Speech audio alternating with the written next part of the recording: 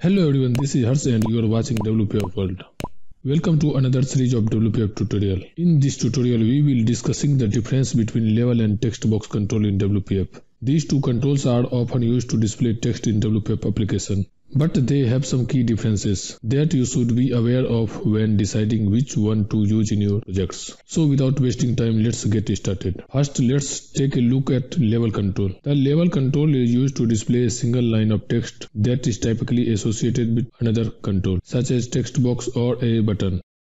The level control is often used to provide a description or a prompt for the user. The level control is also typically used to display static text and can't be used for editing text. Now let's see with an example. I will remove this.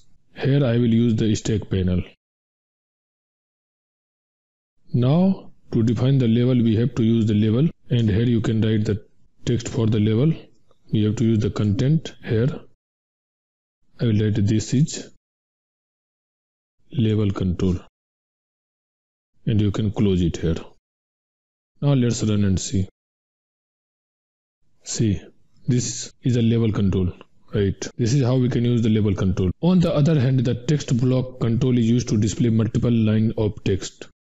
It's more flexible than the level control and can be used to display formatted text such as bold or italic text.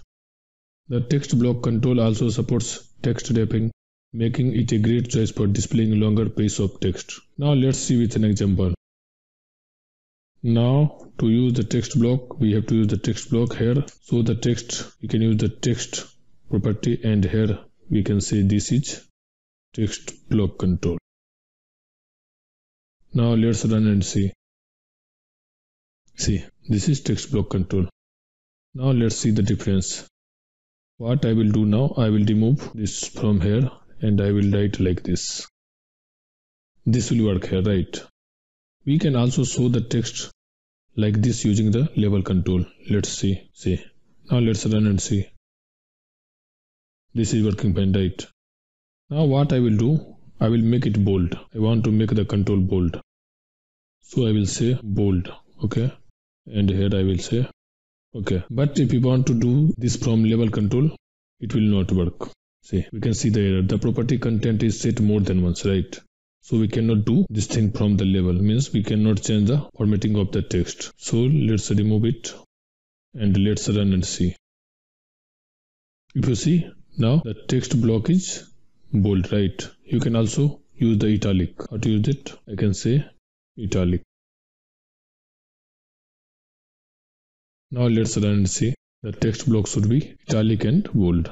See, this is how we can format this. This is how we can format text block text. In text block, we can also specify the text wrapping.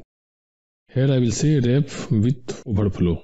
Okay. Once the text is overflow from the window, then it will wrap to the next line. But we cannot do from the level control. See, this is not supported here, right? Now let's run and see. I will decrease the size. See. If you can see here, text is overflow from the window, that's why it came to the next line, right? Now I hope you learn the difference between the level and text block control. So when deciding which control to use in your projects, consider the requirement of the application.